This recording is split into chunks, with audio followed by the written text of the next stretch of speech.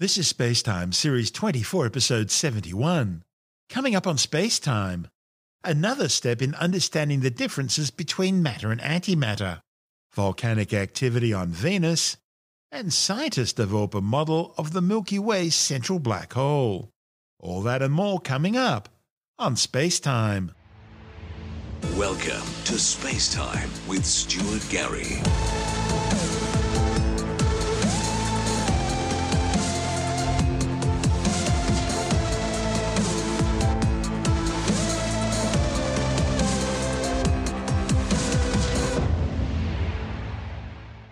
Physicists using the world's largest atom smasher, the Large Hadron Collider at CERN, have for the first time measured a difference in mass between matter and antimatter versions of a subatomic particle called a D0 meson. The authors measured a difference in the mass between the two types of D0 mesons of 10 to the minus 38 grams. The findings, reported in the journal Physical Review Letters and on the pre-press physics website archive.org, represent a major milestone in efforts to determine how a D0 meson can flip into its antiparticle state and back again. This extraordinarily precise measurement was made by researchers with the L8CB collaboration, located at one of 4 cathedral-sized detectors spaced around the 27-kilometre Large Hadron Collider ring located beneath the Franco-Swiss border. Mesons are made up of fundamental particles called quarks and contain one quark and one antiquark, the antimatter counterpart to the quark. The D0 meson consists of a charm quark and an up antiquark, while its antiparticle, the anti-D0 meson, consists of a charm antiquark and an up quark. D0 mesons are one of only 4 known particles in the standard model of particle physics that can turn or oscillate into their antimatter particles, which are identical to their matter counterparts in most ways. The other 3 are the K0 meson and 2 types of B mesons. In the strange world of quantum physics, just as Schrödinger's cat can be here and gone at the same time, the D0 particle can be itself and its antiparticle at the same time. This quantum superposition results in 2 particles, each with their own mass, a lighter and a heavier D meson, known technically as D1 and D2. It's this superposition which allows the D0 to oscillate into its antiparticle and back. The D0 particles were produced in proton-proton collisions at the Large Hadron Collider and travel on average for just a few millimeters before transforming or decaying into other particles. It was data collected during the second run of the Large Hadron Collider, which allowed researchers from the University of Oxford to measure a difference in the mass between the 2 particle types. By comparing the D0 particles that decay after travelling a short distance with those that travel a little bit further, the L8CB collaboration has measured the key quantity that controls the speed of the D0 oscillation into anti-D0, the difference in mass between the heavier and lighter D particles. And that result crossed the 5 sigma level of statistical significance required to claim a new discovery in particle physics.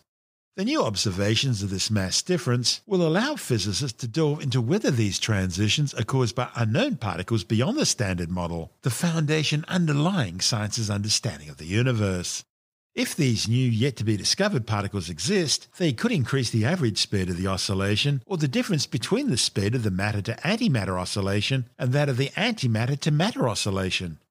If observed, such a difference could shed light on why the universe is made up entirely of matter, even though equal amounts of matter and antimatter would have been created in the Big Bang 13.82 billion years ago. Antimatter has the opposite electrical charge of matter. So, the antimatter counterpart to the positively charged proton is the negatively charged antiproton, and the antimatter counterpart of the negatively charged electron is the positively charged positron. The problem is, matter and antimatter annihilate each other when they come into contact. So, the universe should have annihilated itself in a sudden blue flash of gamma rays virtually as soon as it came into existence. Yet, clearly that didn't happen. We now live in a universe composed mostly of matter rather than antimatter. Chris Parkes from the L8CB collaboration explains the significance of the new result. All the basic fundamental particles of nature, they have a matter version and an antimatter version. And what we do here at L8CB, one of our specialities, is looking at the difference in properties between matter and antimatter. Now, the result that we've released today is looking at a particle called a D0, which contains charm and up quark, and the antimatter equivalent of this, the anti-D0. And what we find is that this D0 particle can oscillate into its antimatter equivalent by some fascinating quantum mechanics. The rate at which this oscillation between the D0 and the D0 bar happens depends on a tiny mass difference between particles. This tiny mass difference is 10 to the minus 38 grams. That's 0 followed by 37 zeros, 1 grams. And it's this tiny number which is controlling the rate of oscillations between the D0 and the D0 bar. Now, actually, this is controlled by some really fascinating quantum mechanics. And what's really happening is that we have a state which is a mixture of D0 and D0 bar. We have this, which is a mixture of D0 and D0 bar, and when we open the box at later times, maybe we see a D0, maybe we see a D0 bar. So it's a really fascinating result that we have today, but it's also a window for the future, because we want to use this to be able to study differences between D0s and D0 bars, between matter and antimatter. And we can study these differences between antimatter and matter using these oscillations that we've observed today. That's Chris Parkes from the L8CB collaboration. The Large Hadron Collider, or L8C, is located at CERN, the European Organisation for Nuclear Research. It's part of a large complex of particle accelerators, synchrotrons and other high-energy laboratories. Packets of protons or other subatomic particles are accelerated to within 99.9999% the speed of light in opposite directions in two particle beamlines around the Large Hadron Collider ring, guided by cryogenically cooled superconducting magnets. The beamlines can intersect at any of the 4 particle detectors, colliding the particle packets at 13 tera-electron volts, creating the sorts of conditions, pressures and temperatures that occurred just after the Big Bang. In physics, an electron volt is a basic unit of particle energy, the amount of energy lost or gained by a single electron accelerating from rest through an electrical potential difference of 1 volt in a vacuum, which is 1.602 by 10 to the minus 19 joule. By comparison, energy from visible light ranges from about 2 to 3 electron volts. And thanks to Albert Einstein's famous mass-energy equivalence equation, energy equals mass times the speed of light squared, or E equals mc squared, as well as being a unit of energy, an electron volt is also a unit of mass in physics and astronomy, giving 5.61 times 10 to the 35 electron volts to the kilogram. This is space-time. Still to come, volcanic activity on Venus. And scientists develop a new model for the Milky Way's central black hole. All that and more still to come on SpaceTime.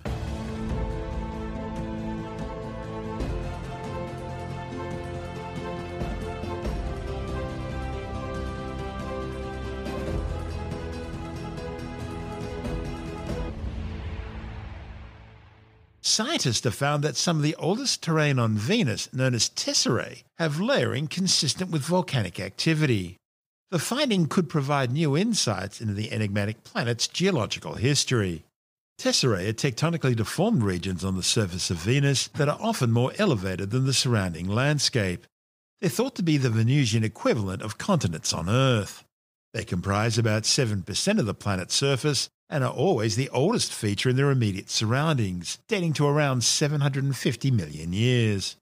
The new research reported in the journal Geology suggests that a significant portion of these tesserae have striations consistent with layering. The study's lead author, Associate Professor Paul Byrne from North Carolina State University, says tesserae are either made up of volcanic rocks or their counterparts to Earth's continental crust. But he says the layering found on some tesserae simply isn't consistent with the continental crust explanation. Byrne and colleagues analysed images of Venus's surface from NASA's 1989 Magellan mission, which used radar to image 98% of the planet through its dense atmosphere. Scientists have been studying Venus's tesserae formation for decades, but the layering of the tesserae hasn't previously been recognised as widespread. And according to Byrne, that layering would not be possible if the tesserae were portions of continental crust. On Earth, continental crust is composed mainly of granite, an igneous rock formed when tectonic plates move and water is subducted from the surface. But granite doesn't form layers. If there is continental crust on Venus, then it's below this visible layered rock. And aside from volcanic activity, the only other way to make layered rock is through sedimentary deposits, like sandstone or limestone. But the problem is there's nowhere on Venus today where these types of rocks could form. The surface of Venus, 470 degrees Celsius, is hot enough to melt lead, with 99 times the atmospheric pressure at sea level on Earth. So the evidence right now points to some portions of the tesserae being made up of layered volcanic rock, similar to that found on Earth. The study is helping to shed light on Venus's complicated geological history. This is SpaceTime. Still to come, scientists develop a new model of the Milky Way's central black hole. And later in the science report, paleontologists identify a new species of large prehistoric crocodile that once roamed southeastern Queensland. All that and much more still to come on SpaceTime.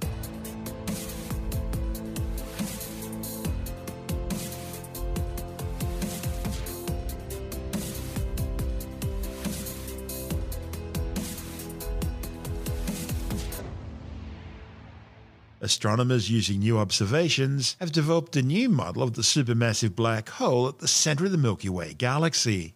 Most, if not all, galaxies contain a central supermassive black hole millions to billions of times the mass of the Sun. Located some 27,000 light-years away, with 4.3 million times the mass of the Sun, Sagittarius A star, the Milky Way supermassive black hole, is tiny by cosmic standards, but it's the biggest monster in our galaxy. However, it remains shrouded from our viewpoint on Earth by a veil of dense star fields and thick clouds of gas and dust. And that means understanding the structure of the environment around Sagittarius A star is based on very limited observations. Now astronomers using X-ray, infrared and submillimeter radio wavelengths have peered through these cosmic curtains to develop a simple physical model of Sagittarius A star. It shows material flowing into a dense plasma of electrons in a spherical region with a strong magnetic field around the black hole, and the subsequent compression and expansion of the hot gas producing infrared and submillimeter emissions, while scattering is producing powerful X-rays. The findings, reported on the pre-press physics website archive.org and in the Astrophysical Journal, can explain most of the features of Sagittarius A star's variability and the correlations between the X-ray, infrared and submillimeter radio emissions. When feeding, supermassive black holes are surrounded by swirling accretion disks of superheated material, stars and clouds of gas, gravitationally drawn in from the surrounding area. This material is crushed and ripped apart at the subatomic level, releasing massive amounts of energy which radiates out across the electromagnetic spectrum before the remains pass the black hole's event horizon, a sort of point of no return, beyond which material falls forever into the black hole's singularity, a place of infinite density and zero volume, where gravity's so strong not even light can escape, and science's understanding of the laws of physics breaks down. On the other hand, when they're not feeding, black holes become quiescent and invisible. Since the 1950s, astronomers have detected faint radio emissions emanating from Sagittarius A star. In fact, that's how it was first detected. Then in 1984, scientists monitoring the black hole began noticing variable infrared, X-ray and submillimeter radio wavelengths, occasionally flaring. And that suggests Sagittarius A star is accreting some material, although at a very low rate, probably just a few hundredths of an Earth mass per year. Still, by monitoring the variability of these emissions, astronomers have been able to measure the dimensions of the region based on the time it takes light to travel across it. Some of these flares have been measured to double in strength in less than 47 seconds. So that's the time period corresponding to the diameter of the black hole's event horizon. The findings agree with size differences made by other means using radio and near-infrared interferometry.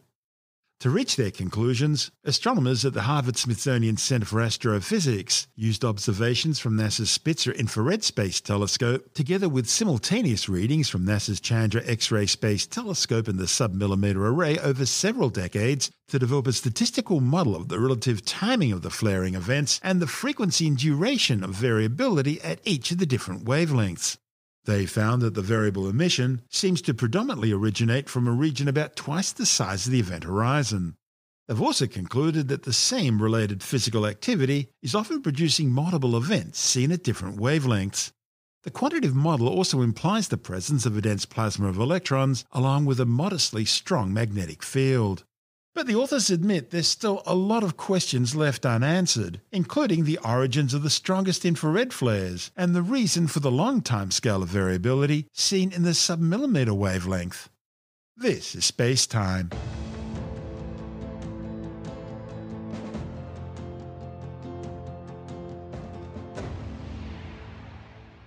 And time now to take another brief look at some of the other stories making news in science this week with the Science Report. New research shows that when you inhale isolated coronavirus particles, more than 65% of the deadly aerosols will reach the very deepest regions of your lungs. The findings, reported in the journal Physics of Fluids, suggest that treatments for the virus need to target the deeper airways rather than just the surface.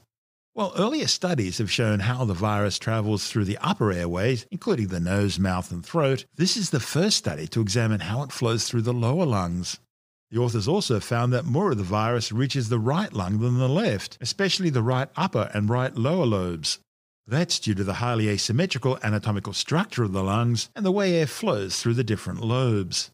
The World Health Organization now estimates over 8 million people have been killed by the COVID-19 coronavirus, with almost 4 million confirmed fatalities and almost 180 million people infected since the deadly disease first spread out of Wuhan, China.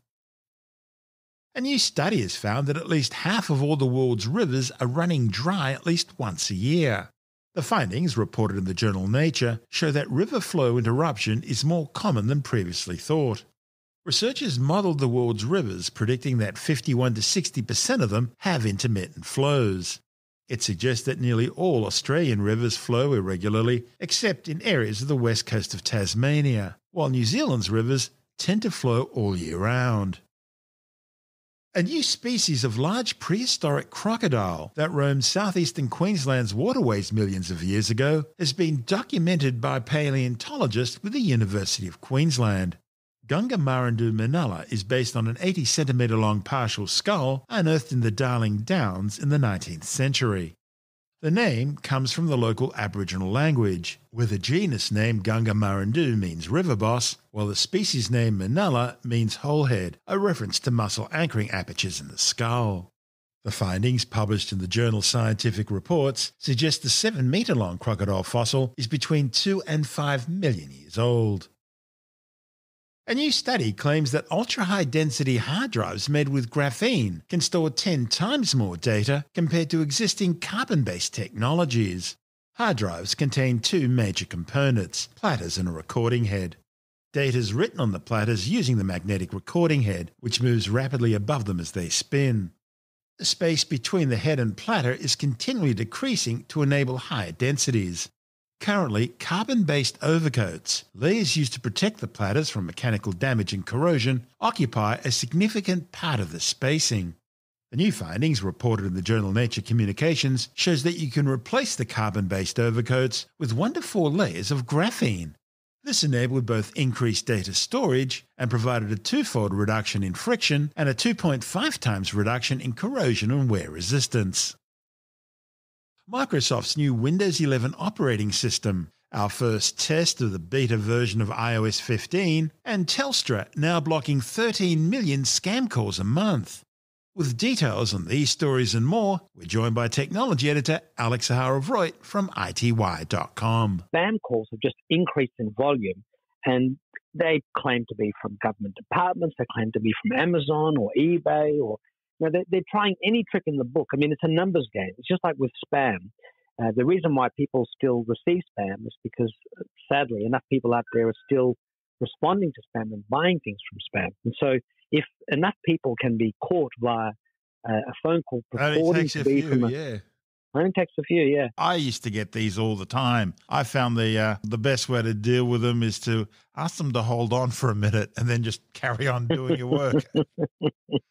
Well, this is all part of Telstra's Cleaner Pipes initiative. And interestingly, only 3 months ago, they were blocking half the number. It's 13 million today, and it was 6.5 million 3 months ago. And Telstra has actually put out 5 things to watch for to protect yourself against spam calls.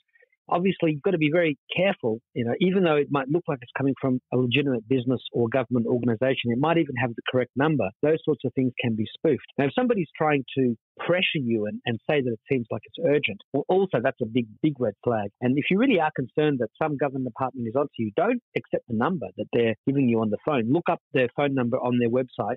Grab the old-fashioned phone book if you still have one somewhere and ring that organization directly from their publicly available number. Also, are they ringing you during a weird time of the day, like on the weekend or late at night? Somebody trying to ring you repeatedly from an unknown number or purporting to be from a trusted brand. And obviously, if it sounds too good to be true, it probably is. And, if more people just went by that last golden rule alone, a lot of people would be much less in danger of being scammed. Now, what I always do is I ask them to hold, and I'll be with them in just a sec. Then I go on and do whatever I have to do. And every now and then you'll hear this bleated hello in the background there. Another trick is if they ring you and ask you, is there something wrong with your computer? You say, I don't have a computer. And you'll see how quickly they hang up. Also, if you ask them, is it Windows? And they say, oh, yeah, it's Windows. And then you say, well, I've got a Mac.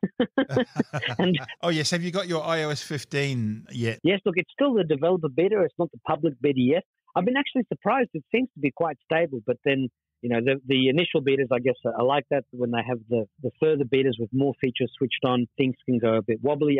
You can actually have the release version of an operating system still have bugs that needs to be urgently fixed with a .0.1 or a 15.1, for example. But I've been enjoying how you can have multiple tabs open in the Safari browser. And instead of seeing a vertical carousel, you actually see tiles. So you see the browsers as little browser windows as little small tiles. Now, the address bar, instead of being at the top, it's now at the bottom where your thumb might be. And if you tap on it, the browser tab does go to the top. But the interesting thing you can do now is when you move your thumb up on the screen to move the page, the little tab window comes back at the bottom, and you can actually swipe left and right on that tab window to go through the different tabs you have open. So it makes it much easier to go through a bunch of different tabs you have open. But that's just one of the many features that are out there. I've been playing with the new version of Spotlight. Look, at the moment, there's only so many things you can do because I'm not using it on my primary phone. But thus far, it's been good. And I noticed when I come back to my iOS 14 phone that I missed some of these little features, especially in the browser, which is where I spend a lot of time. So I think as long as the bugs are well and truly squished by the time of launch, I think everyone will be very happy with iOS 15. And with iPadOS 15, I was playing with the ability to swipe up from the bottom right-hand corner with the stylus, and up pops the little notes. And also you can put the widgets now anywhere on the iPad home screens, whereas before you were only allowed to have them on the left-hand side.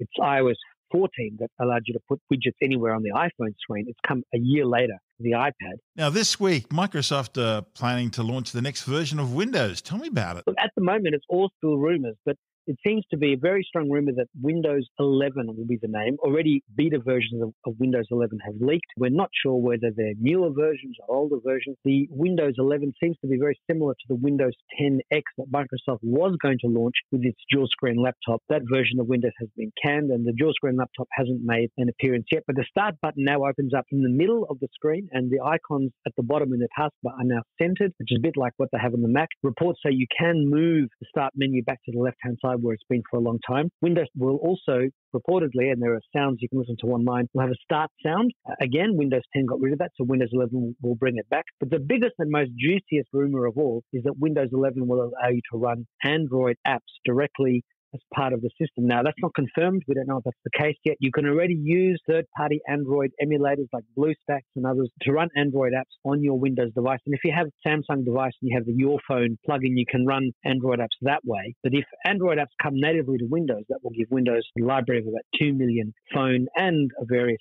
Android tablet apps that it can run. So look, it's all yet to be confirmed. It will be confirmed. Whether or not Windows 11 will be available immediately or whether it will come in the future is yet to be seen. Presumably, it's a free upgrade. But it's also interesting because Microsoft said that Windows 10 would be the last name that it ever gives to Windows, and it would just be every 6 months there'd be an update. So obviously, the idea of that one went stale. They had to open the window to get in some fresh air, and the freshest idea they appear to have had is Windows 11. So we'll find out very shortly how true all of that is. That's Alex Zaharov-Reutt from ITWire.com.